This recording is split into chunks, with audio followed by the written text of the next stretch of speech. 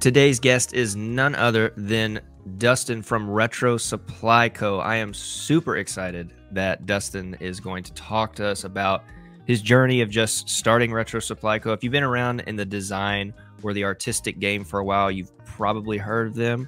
If you haven't, you definitely need to check it out. I'm displaying the website right now so you can look through that. It's also linked down in the description.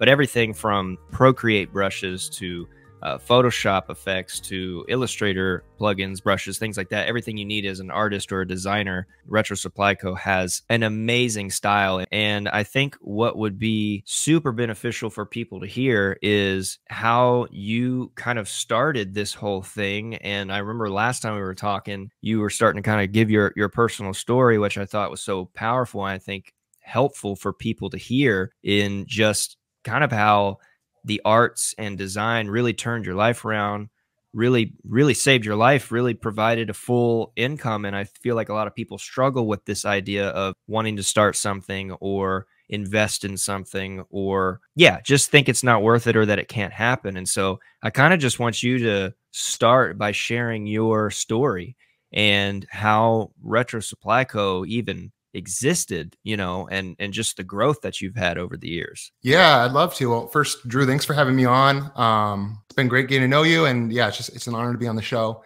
Retro Supply started, it's 11 or 12 years ago. I was trying to get a grip on being a graphic designer, doing freelance.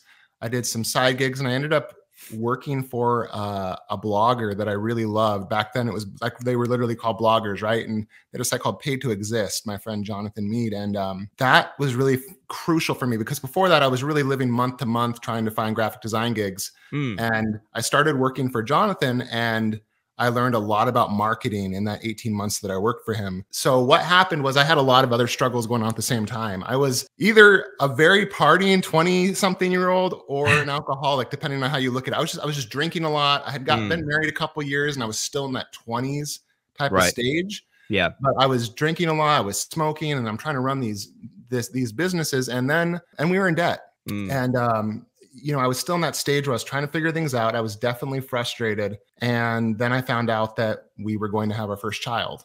Oh, even bigger bomb there in the middle of all that. Yeah. Talk about something that makes you reevaluate where you're at, because at that point, it just was like a timer started. You have 9 months to figure this out. And I had fears, right? My family is, of course, we're telling them the good news, but I'm worried about looking foolish. I've been trying to start a variety of businesses. We were living down in the Bay Area and had started a little tiny quote unquote startup. I use that loosely because it was just me and my friend Jonathan, and that wasn't going anywhere. It wasn't making any money. And I just realized that there was no longer time to wait to mess around. And I started getting up really early, like 4:30 or 5 in the morning, and going down to the coffee shop and just working on a little business just to make some extra money. Honestly, I just wanted to make diaper money. I just wanted to have something that was going to make it where I could justify that I was trying my hardest to my family. So I started going down there and working on these products. And at the time, Creative Market had just launched, which is like a marketplace to buy digital tools, fonts, and things like that. I made a goal that every week I would make a product and publish it on Creative Market. And the bar was much lower back then too. People were just putting, very established designers, creators were putting fonts up, or textures up, and then a font on the top that said textures, subtle textures. Coming from a marketing background, I thought, if I can make really attractive packaging for this, where it feels like you could walk into a store and grab it and want to buy it, and I could put good copy with it and good explanations and good before and afters and testimonials and all these kind of marketing levers that people use to help to influence people to buy, I thought that could probably do a lot in this space. And so every week I was making a product, and nothing was really happening. And then one morning I'm working and I have my phone notifications on, and it starts, beeping, ding, ding, ding, ding, ding, ding, ding, ding, ding, ding. And I'm looking, I'm like, what is this? And these are email notifications. Yeah. And I look at my emails, and it's Creative Market notifications letting me know that I'm getting sales. So they had featured me in the newsletter. And we went from like, I'm getting, a sale a day to I literally packed up my bag, ran home, see my wife, and my phone is still ringing with these notifications. And I got That's home and I just remember incredible. like lifting the phone up and being like, each one of these is like $8 in our bank account. And like, remember, like we're in debt, like we're barely getting by, you know? It was a really emotional moment. And by the end of the day, we had made over probably around somewhere around $2,000. Yeah, And wow. yeah, which was like more than I had made in a pay period ever in my life. And Right, okay. yeah, it was huge. It was, I mean, that was a game changer. If that's all it was, that would have changed my life in some ways. Yeah. And by the end of the month, I think I'd made $7,000 or $8,000. And then I kind of kept repeating that process. And eventually I was getting to $10,000, $15,000 a month. And by the time my daughter was Incredible. born 9 months later, we paid off our debt.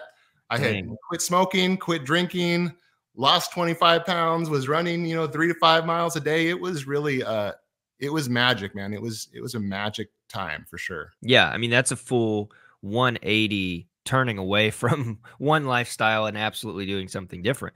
And I think there's some definitely some key things to maybe unpack here that helped you with this success and this growth. The first of which you said for some reason to get this accomplished, you felt like you had to get up really early. And you're not the first person I've heard that from. I've heard that from other creators that have become extremely successful. They're either getting up extremely early or they're working into very odd numbers of the night Mhm. and really refining their craft. So why did you feel like you needed to do that versus like a normal kind of like, I'll get up at the normal kind of 7:30, start my regular day? Was it because you had was this something that you were working on prior to your full-time gig or something like that? Or were you just like, man, I'm getting up at 4:30 and I'm going to just crush this all day long. Like walk me through the Right. process of getting up early to develop this thing. Well, I did. I had other commitments. So I had the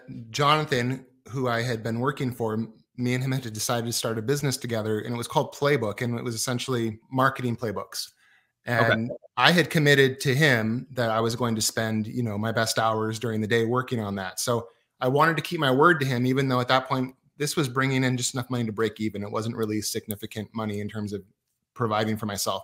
So I wanted to keep my word to him, and the only way to do that was to get up really early. So if I got to the coffee shop at 4:45, 5, I basically had 4 hours Okay. that I could work, and so that's why I did it. And the kind of secondary reason is that for me especially, I feel like energy. There's blocks of energy, like kind of physiologically for me in the day, and one is first thing in the morning. I'm useless at about 1 o'clock in the afternoon, and I feel like something comes back around like 9 or 10 at night. And so I wanted Yeah. to also kind of ride the wave of that energy. You were making this goal to put out one product a week. Is that right? So you would formulate, you would create, and then post or publish one product per week. And so how long did you keep that up doing this one product a week on Creative Market? I think I did it for 4 or 5 weeks before that kind of Okay. magic day kind of hit. Okay, so there's at least over a month's worth of routine that's happening, the work Mhm. that's putting into it, possibly not thinking that this was going to happen. Now, obviously hoping for the best, but what I'm saying is you could have very well just kept doing that and it could have been 6 or 7 or 8 or 9 or 10 weeks before that happens, but your goal was I'm going to do a product every week. And so I think this is an important point because what a lot of people think is they're going to craft a product that they think is amazing or craft a design or something that they think is amazing and list it somewhere or post it somewhere, and tomorrow or the next day there's supposed to be sales. What you're suggesting is that it's at least 4 or 5 weeks worth of constant work to be consistent. I think that's the key, is consistent. And then it paid off, right? It paid off because you did a lot of things right. We were seeing products that could have been a lot better. They didn't really stand out. You said, my product's already better. I know that. So I'm going to make it look like it stands out even more, and that's what paid off. So there was this consistency key.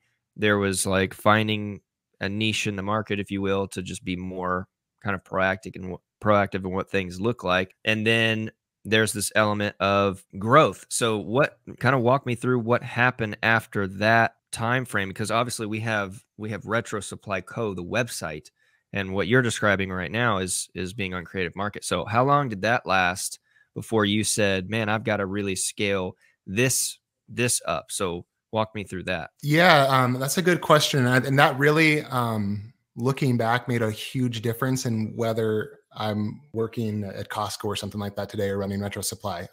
Because I had been working for those 18 months in largely learning marketing. Literally, it must have been 48 hours after my sales really blew up that one day that I had made a MailChimp landing page to bring people to a newsletter. So I didn't even have a site yet. But I knew, like, for sure that, like, if I wanted to have more control over these sales, I knew that a newsletter and email was the way to do it. So Right. I set up a MailChimp newsletter. I didn't have a site yet, didn't have anything else.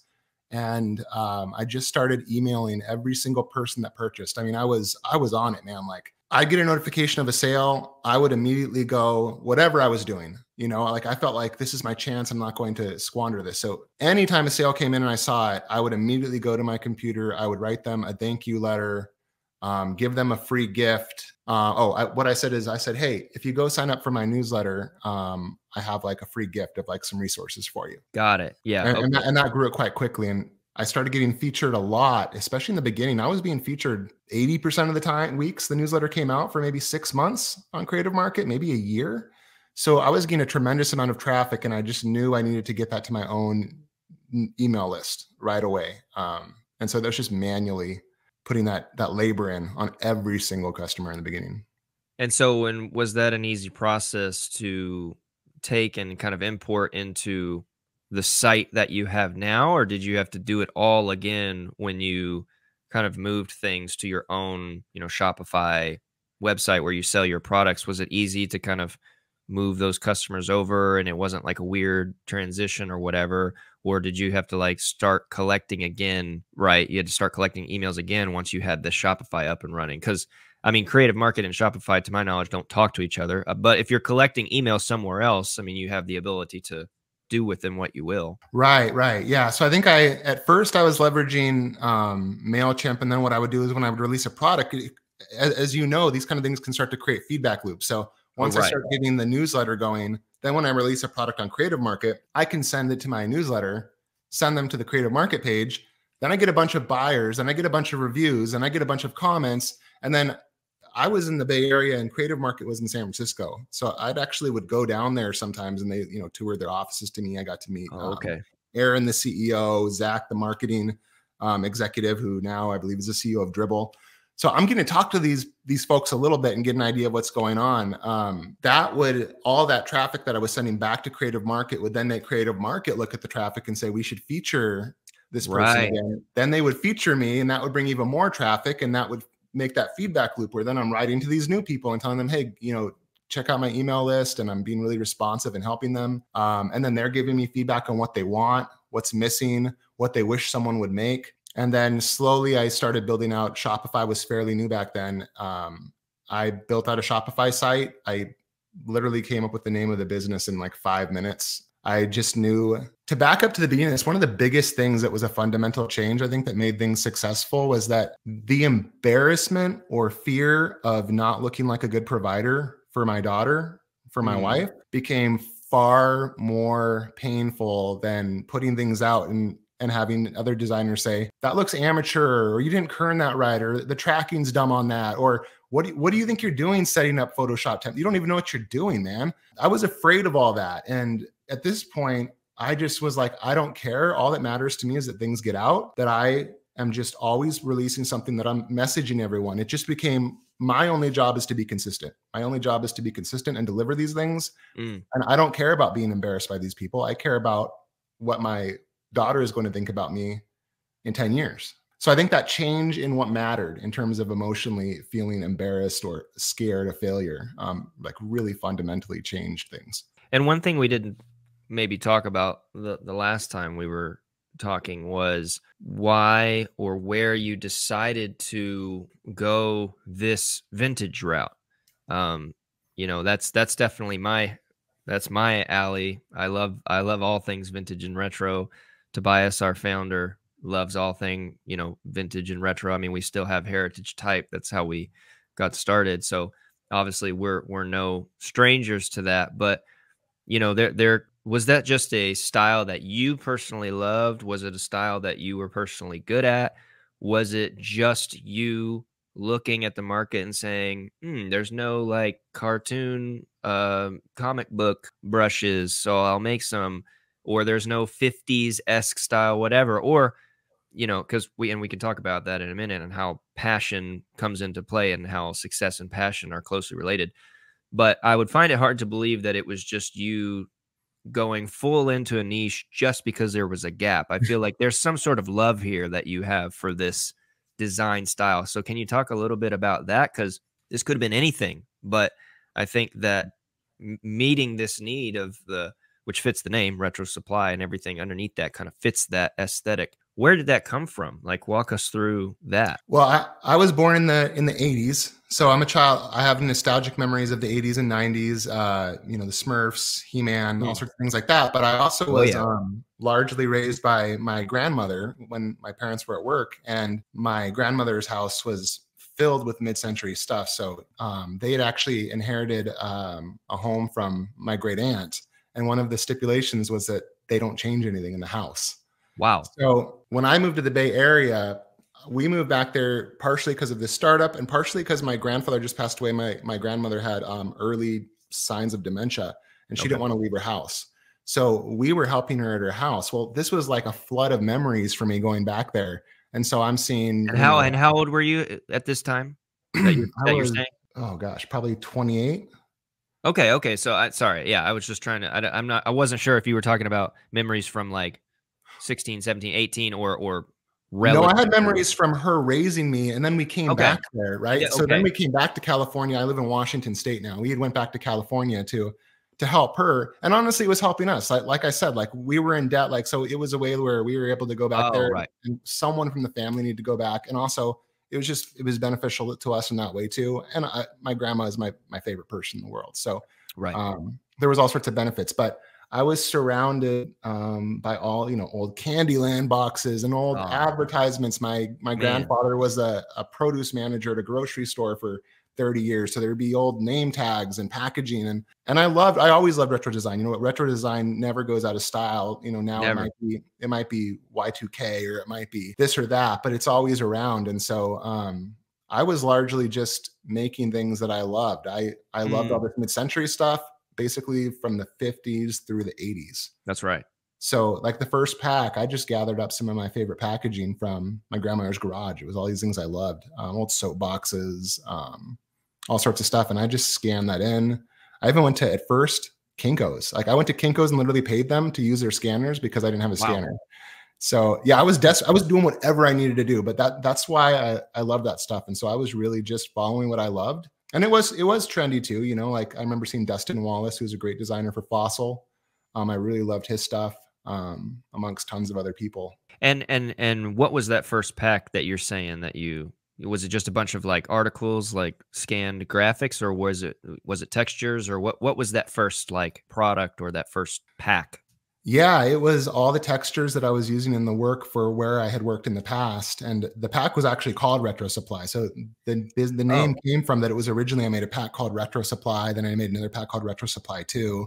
And then I was like, what's a super obvious business name that will give people a hint as to what we're offering? And I was like, well, that's really simple. And I made a lot of decisions at that point too. Something I'd learned from Jonathan and from being in a band, and just I've been watching a lot of people really carefully to see what was making them successful. And something I noticed was they were very good at implementing no matter what.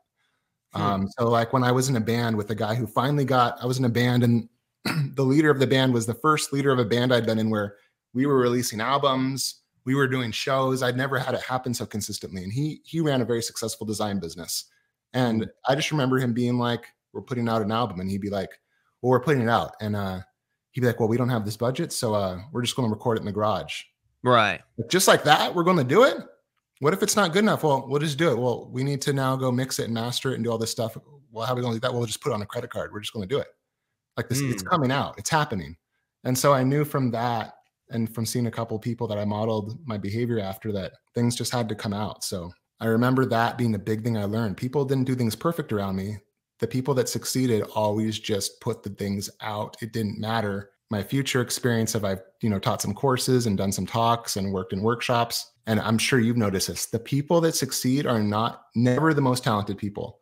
They're always the people that just execute. Like you look, I looked at all your different profiles, right? The stuff you're doing personally and, you know, as work, and you just execute over and over like clockwork. Yeah, it's just consistency. Yeah. Right. And you're fantastic, but I think you probably have gotten fantastic, I'd assume, because you put in the reps. You just keep doing things, you keep being consistent with it, and you've gotten great, you know? Yeah. And I would say that's definitely a point of, you know, contention for maybe a lot of people is this get rich quick scheme is not your story, I would say. Now, you had a lot of income in a short amount of time and a lot of success due to the work that you were doing. Man, that was grinding. That was years of figuring out what you like, learning under this mentor that you had that was, you know, doing this other design stuff and giving him your best hours of the day, and also trying to find how to merge your passion and this business idea, which maybe we can talk about together. And so that's what a lot of people may get frustrated or stuck with, is this mindset of like, well, why isn't it happening for me? And I think the key takeaway is here, you haven't put the reps in yet. I mean, we say this all the time, like weekly. My brother and I teach marching percussion. That's what we do. We're both professional percussionists. And so, that's rad. I didn't know that. And that's when we tell the kids, you know, they get frustrated because they mess up and they're not very good. And we're like, yeah, because you haven't practiced enough. You haven't done it enough, you know? And sometimes they'll be like, well, why can you guys play whatever? And it's like, well, because we've been doing it for years, man. We sucked too when we first started. Right. Really bad, like very bad, lots of failure. And so, but you put the reps in. That when you said reps, it just immediately, you know, that's what we call everything in the marching band world, is like, nope, we're getting another rep in. Like today, in an hour and a half, I'll be on the floor with them and we'll be constant reps because we're preparing for a competition on Saturday. And it's because we need to put the reps in. Otherwise, we're going to go out and embarrass ourselves. To a degree, that's actually okay. To bring back another point that you said, whether or not you feel like, you know, your stuff is good enough or someone's going to criticize you, well, then let's take that a step back too. And if I take the kids out on Saturday to perform, well, at least we did it. If we crash and burn, we're going to crash and burn together, and it's a learning experience, right? So if you put out a product and 100 people love it and 5 people criticize it, what does it matter? You know what I mean? You did the thing. Or maybe you put out a product and the feedback is actually quite bad. You know, this is like, it's not what I was looking for. I want my money back. Okay, well, what are you going to do? You're just going to go hide, or are you going to take that feedback and make it a better product? You know what I mean? I kind of want to know what your thoughts are and system for growth here is, because you had to transition into a lot of different things. And I know we're kind of turning from the like style into more businessy stuff, but I want to attach those two things. So like all of the design stuff that's in this retro stuff, you're putting in the reps to get good at this style. You're also putting in the reps to get good at business and or being consistent. Where did you start to like branch out into like Procreate brushes and Photoshop brushes and Illustrator? Because you just said you had done some packs that were like textures or packaging or, you know, reference packs or inspiration, whatever. Where did you say, okay, I need to start making a change here, or I need to like figure out how to make this product for Procreate, or I need to be able to make this? I don't know. I feel like for me, especially, I will also get frustrated because sometimes I don't even know what I'm supposed to make for, you know what I mean? And so then somebody just ends up with clip art, and clip art's fine, but then it's not really as effective as like a brush that you can plug in. So this may be a little bit more technical, but where did that come into play for you? And like, I'm going to start developing these other products because now you have all these other skills you have to learn. I think, you know, for you as a product designer, you had all these other skills you had to learn. Yeah. When you say all these other skills, are you referring to like making brushes for different softwares? Yeah. Like the tools. Yeah. Yeah. Well, it started, you know, it's like it kind of very incrementally evolved. So it started with Photoshop stamp brushes and scan textures. And then you really start, I kind of joke around with people sometimes that I never thought I was going to make a living, buy a house, pay for employees, do these things by selling Photoshop brushes. Or we sell Photoshop actions, all these things, right? I never thought that. I'd seen these. I didn't think it sounded fun to make things like actions and things like that. Doesn't sound like it is.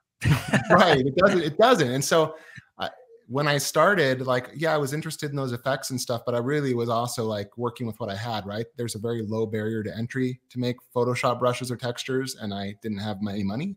But I always joke because I say things that feel not fun become infinitely more interesting and fun when you start making a good amount of money off them. This is true. This is true. Yeah. Right. So all of a sudden, right, Photoshop brushes, Illustrator graphic style, Illustrator brushes, these become fascinating. I'm looking at everybody's products that they're making. I'm looking at the people that are also making fantastic stuff.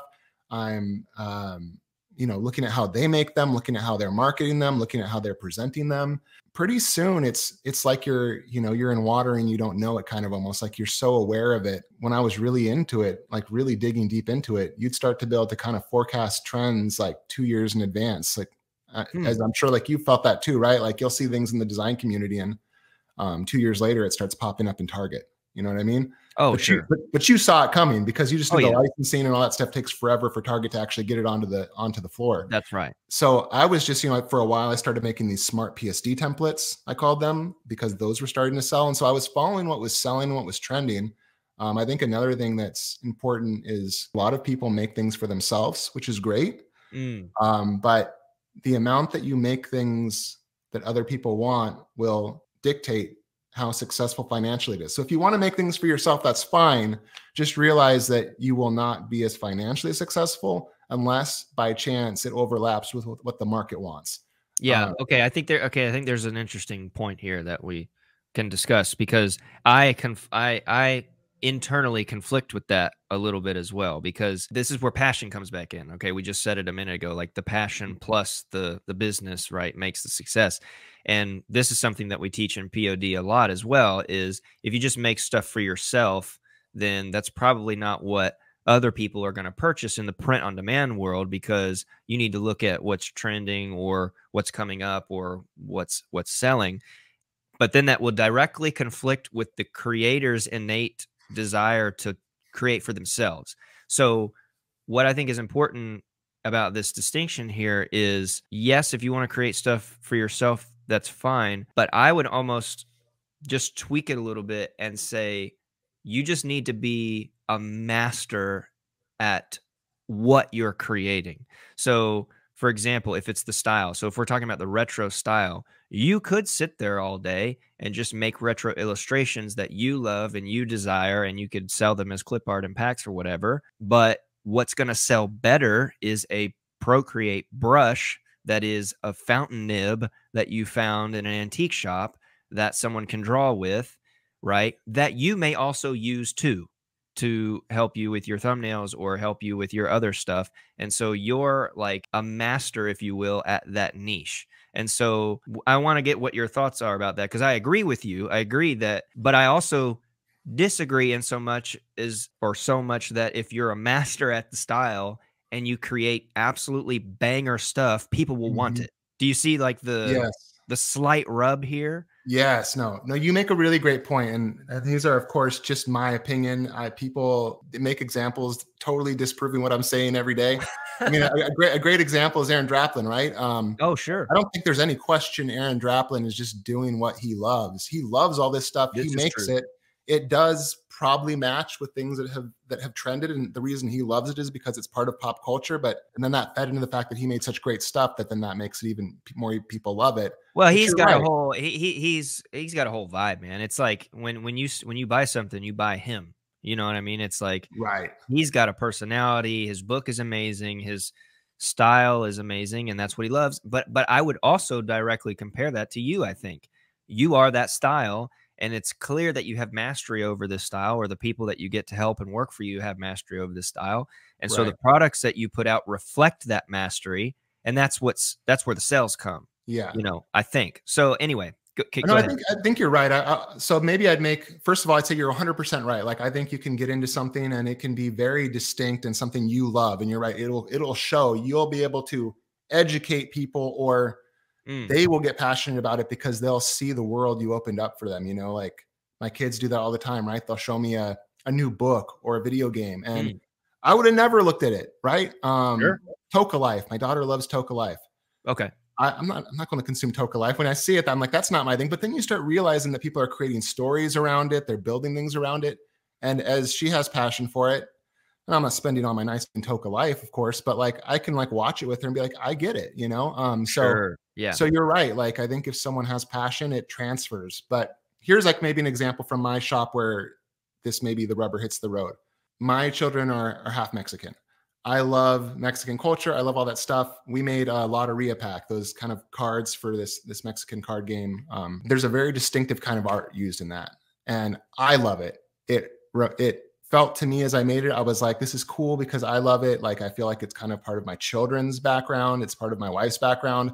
I would love to make something with this. So I collaborated with Brad Woodard from Brave the Woods, and we made a pack of nice, incredible brushes that emulate this style perfectly. Well, Lotteria cards are not some magical style. They're watercolor done a little bit, you know, drier than some kinds of watercolor styles. Well, we could have packaged it as watercolors, but we really wanted to go for that. So when we released it, the sales were very lackluster compared to other products. right? Why? Because there's just not a strong, firm market for Lotteria paintbrushes. Right. You know what I mean? People look at it and they ask themselves, and I know this from doing little surveys on our site, they ask themselves, I just don't know where I'd use it. It looks cool, but I don't know where I'd use it. Good Whereas point. if you're to say, here's retro watercolor brushes, that's much broader. Sure. And easier to sell. So in that case, I decided that I wanted to I was more passionate about making this particular set, and it cost me sales. And that's okay.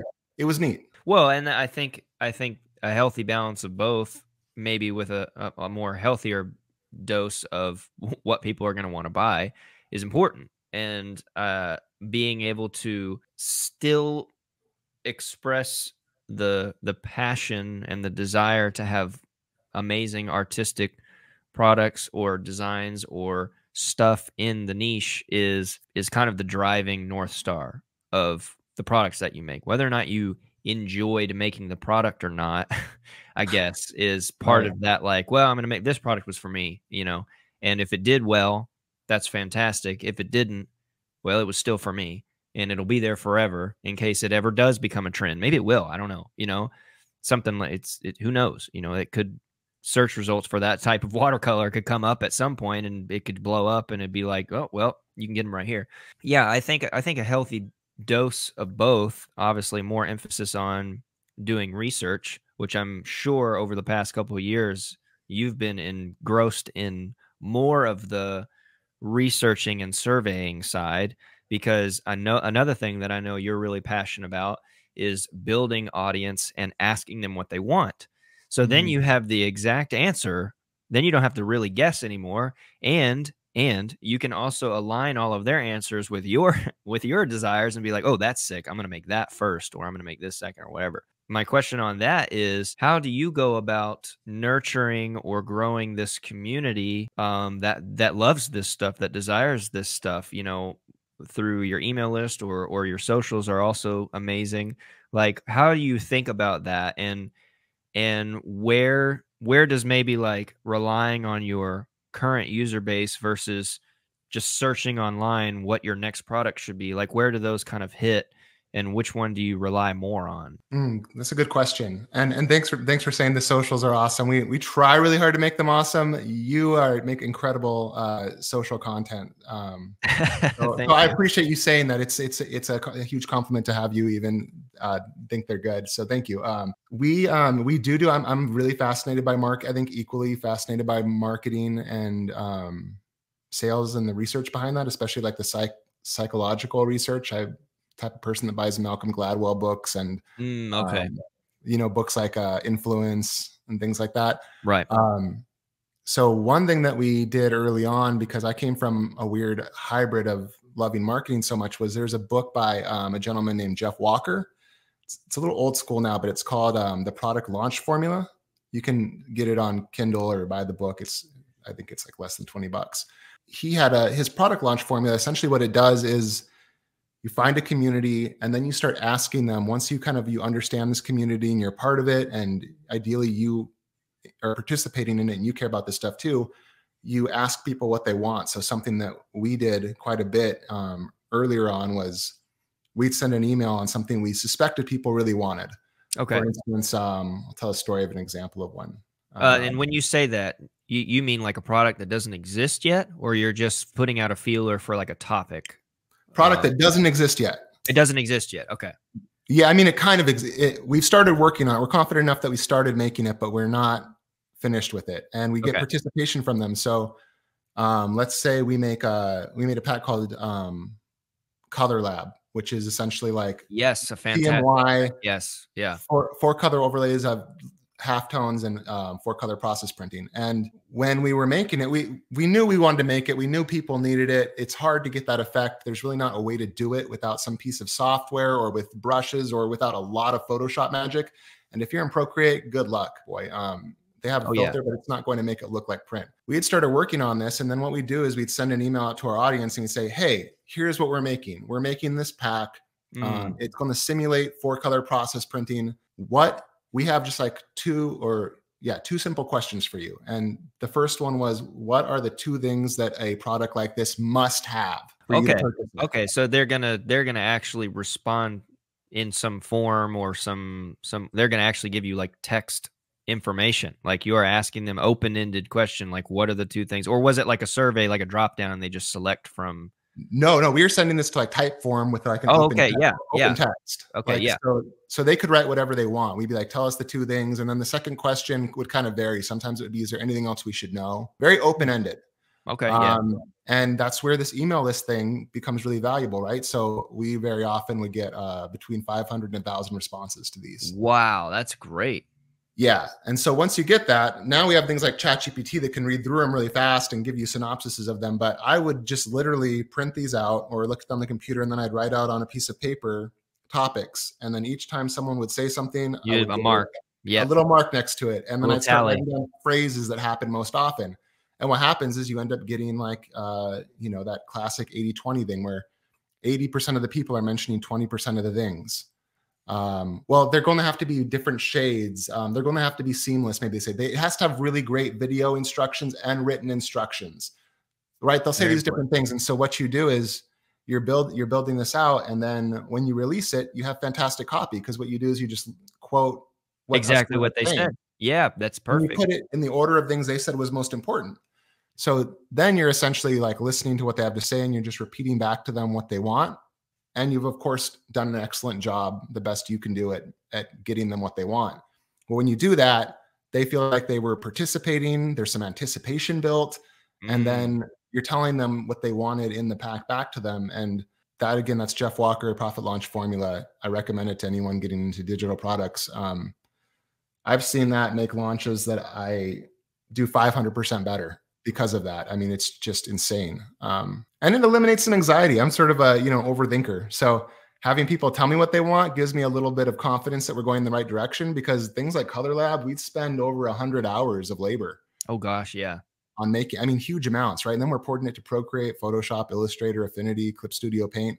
That took a long time. And I have employees working for me doing that. And it's a huge amount of labor. So when you launch, you want to be pretty confident that you know what customers want. Yeah, absolutely. I mean, that sounds like very mini masterclass in marketing that you just shared, which is excellent. So I hope everybody watching is taking that to heart, and the influence. And of course, we try to do a lot of the same thing with Kittl, with these surveys, getting as many people to provide as rich content as available that they want to see. And obviously, having things like a feature request board that they can go. So I would 100% agree with you. And anybody also trying to grow their, Etsy or their creative market or their Shopify or their whatever, if you haven't thought about that in a while, I think that's definitely worth investigating, is reaching out to your current captive audience and saying, what do you want? Or this is coming. What does it need to have? Or what would make you use this? Or what will you use this for? Or any and or. So that's really, really great. That leads to a question I kind of have for you about this. So I do this sending people to type forms largely. You're a master of social media, and I have tried. Well, you're fantastic. I definitely look up to you, what you're doing in it. I might like put an Instagram post up and give a hint at what something is, and then say in the comments, tell us the same thing. Tell us the 2 things it must have. But I'm curious, what do you think is the best way if you wanted to do it through social? Because I feel like a lot of people have big social followings, but maybe not an email list. That's What do you think is true. the best way to Myself do that? included. Myself included. I remember you berated me last time that that I still need to get set up. But You yeah, do. I would say for one thing that really helps us on social, and again, there's other people helping the social media for Kittl. It's not usually me, but one thing that we find success with is definitely story surveys, because they're a lot easier and they're not stressful. So I guess the way I express that or would explain it is they are not captive to feeling like they need to watch an entire post or stop scrolling. Because when you click the story, you're prepared for what a story is. I don't know how else to say it. Like when you go Mhm. to Reels, yes, you're going to see some of these Reels that are like, or TikTok, whatever. You're going to see some of this stuff where it's like, very quick caption, and then it's like, read the caption for more or whatever. I almost never do that.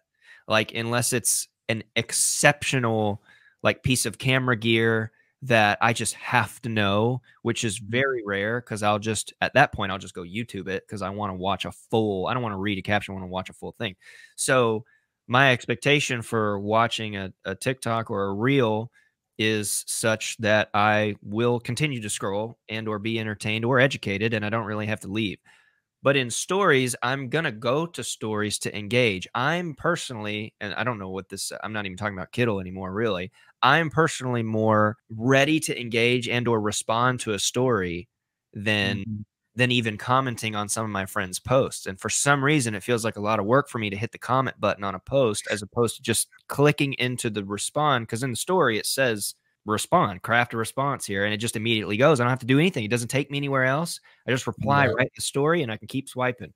And That's so a good I know I personally have found great success in my personal Instagram for stories. I'll put out I do a lot of tattoo designs. And so I'll put out, what do you want to see next? Pokemon, Mario. Some of that is, I know that's going to do well because everybody has an opinion, right? So I know that they're going to want to see Pokemon over Zelda or Zelda over Pokemon, right? And I know that that's going to get attention. People can't help but respond, and that gives us the data. I'm assuming that there are ways to do this within the platform, within Reels, within posts. We've started doing the DM structure where you can comment a word and it'll DM you. We've started doing that and found some success there because it instantly gives someone to their inbox. And so they feel like they're involved because they saw something that they liked. They went to the comments, they put in a comment, boom, they get the instant DM to whatever it is that they're wanting. Are you So, talking about with like an automated thing that yep. responds? Yeah, it's an automated. So if like we did one where we were talking about tips for growing your freelance business, and it said comment freelance if you want these 5 tips, and it sends you to a YouTube video I did that talks through the 5 biggest mistakes that freelancers will make and basically what you need to avoid. And That's so so smart. they would get some content, just some quick little words. They'd also get a discount code to Kittl for taking the time to comment and taking the time to go and watch the video. They'll get a discount code to sign up for Kittl, which everyone watching, feel free to go comment freelance on that video and get the discount code, and or in the story. So like I'm saying, in the story, people's expectations, and hopefully this is helpful to viewers, I hope it is, you got to think about what people are ready for. When they go to see a story, they're ready to engage with the mundane or very quick and instantaneous action versus in a reel. If it's very entertaining or funny, I'll most likely watch all the way through, probably won't comment because I don't care, or a post, like if it's something absolutely beautiful, stunning of branding work my friend did, most of the time I will go say, oh my gosh, this is such fire on the comment. But that's very different than if he had said like, rate my what I should work on next. Yeah, I wish he would have just done it in a story, like just put it in a story. What kind of branding project do you want to see me do next? Whiskey label, candle label. I'm Mhm. so much faster to click that in the story versus going and commenting and going and swiping through an A, B, C. Like what I don't, it's too much work. And that's just for me. And I Right. feel like I have a pretty good attention span. That just goes less and less and less, perhaps the different audiences that you have, people's attention spans on social media. So that's kind of one way I would think about it. And hopefully that's helpful to all of our viewers in how you can get data through social media. I do think the DM comment structure is actually quite nice. That's available to a lot of people now. I think it's just a quick setup of a tool that integrates with Instagram or Facebook or something, and it does it for you. Yeah, that's interesting. It sounds like how you're talking about it is almost like there's filtered levels of involvement and commitment from the Yeah, person commitment, watching. that was the word that I was looking for. That's right. And you really have to consider when you're doing something, what's my goal and how much commitment do I need to decide where you want to do it? Yeah, because polls are always good, and it's less obtrusive and it's less responsibility than asking an open-ended question that someone really has to reply in a comment and think about, which is perfect for an email response, and that's why you get the dedicated users from an email response that will go to that type form and fill it out, versus an audience that may not even know you yet, that's getting served your reel or whatever, and you're asking them to comment something, and they're like, well, I don't know why I would comment on it because I don't even know what you do yet. Right. So, right. So that's the responsibility of having to comment is a lot versus just tapping, Procreate, comic book brush or whatever what as much of you can just provide to them. And I do wish that social media, I wish that Instagram had a lot more robust version of polls. I wish it could do a lot more. Now, Facebook's is quite good because you can just keep adding stuff to the polls, and you can even leave it open ended. People can type in their own thing on the poll, and so then they can take as much responsibility as they want. So Facebook has that figured out. That's kind of how I think about it. What you said about commitment and responsibility is important when trying to get feedback on social media. That's really helpful. Hopefully that's helpful to other people watching that, may have growing their channels and they're selling stuff and they're like, why can't I get anybody to respond on my thing? Well, have you tried being social on social media as opposed to trying to run your account like an ad, because your account is not an ad. An ad shows up in a different way for a different reason. Trying to bring the social aspect back into social media could prove helpful. So I think one last question as we land the plane here for you is just what can we expect like from you? I mean, I know hopefully we're going to see more YouTube stuff coming from you, which of course I'm going to link down below. Obviously, people can't use Procreate brushes in Kittl, but they can use fonts and the other assets and textures and things that you sell. So if anybody wants to check all that stuff out, that's easily up. You can upload that and integrate that in Kittl.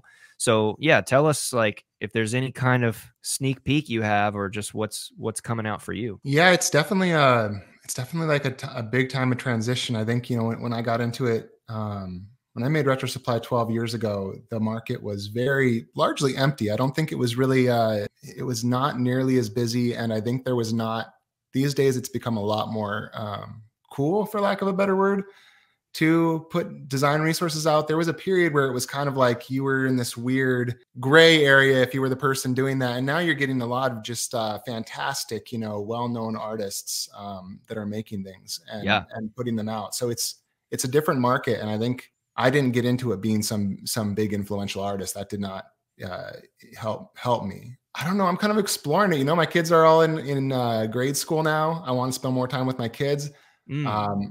I'm trying to find ways to scale the business in the sense that we've done a lot of different stuff. That's the things that I love, that the people that work for me love, and our core audience loves. But I would love to explore a wider range of things and start partnering with people that are just amazing creators in their field, and then we kind of talked about this before, and you actually kind of sparked me on this, is just what are some amazing things that other people are offering where you can partner with them and together you can add more value to what that thing might be, whether it be a course or a guide or brushes or whatever it is. I love the idea of just combining forces with people. Lets you spend time just interacting with them and having more relationships with people, less time, testing brushes quietly on your own. And it just provides like a unique value to people, I think. So I think that partnerships and people and relationships with customers and creators will be largely where we go. Well, if someone wants to know how, best to either follow or keep updated, what would be the way to do that? Should people go straight to the Instagram? Should they sign up for the newsletter? What do you think is best for people to kind of stay up on thing that's happening for Retro Supply Co? Yeah, if you want to hear about Retro Supply products, or you just want to get inspiration for your own business, if you want to grab fonts for using in Kittl, things like that, just going to Retro Supply, you can go there and there's opt-in forms on the homepage, or I believe Retro Supply /pages/newsletter will take you to a page where you can opt in, and you'll hear about updates. You'll see these surveys come through where we ask for feedback from people. You'll get discount, different things like that. Also, I'm just starting like a second. I had a couple of years ago done something called Passive Income for Designers. Kind of teaching people about that. And I'm starting like a little newsletter that's kind of an extension into like a new era of that. So maybe I'll send you a link to that after this. That sounds real. I think a lot of people would be very interested in, because that's what a lot of what we teach too is that's what a lot of people are looking for, is passive income. And how do we do that? And what does that even mean? And the word passive versus like the amount of work that you have to, and so I think a lot of people would be interested in that. I mean, I look for podcasts like that all the time. So, well, yeah, I'm doing a little newsletter. I think it's going to be called Create and Convert. I'll give you a link to it. If you're able to share it, that'd be awesome. In the links below. But yeah, because you're right. Passive income, I think, is a very loaded term. It's not really passive. It's just that you're selling something repeatedly. Like Hershey bars are sold repeatedly, but no one calls that. I don't think anyone working at Hershey thinks of it as passive income. Because you do have to good analogy. Yeah, good analogy. Right? Yeah, because you have to keep creating stuff. You have to make updates. You have to work with customers. You have to do things. But it can scale a lot easier than your time can. So anyways, yeah. Perfect. Well, everyone, please go check out those links. I've got the Instagram, the YouTube, the website, the newsletter. It's all down there. Of course, don't forget to subscribe to Kittl. If you have come with us on this journey all the way 57 minutes into this and you're not subscribed to Kittl's YouTube channel, I have no idea what you're doing right now. Please subscribe. It'll take you 2 seconds. It's a white or black button, I guess, depending on what your browser's set to. It was red. I don't know why it's not red anymore. They changed it.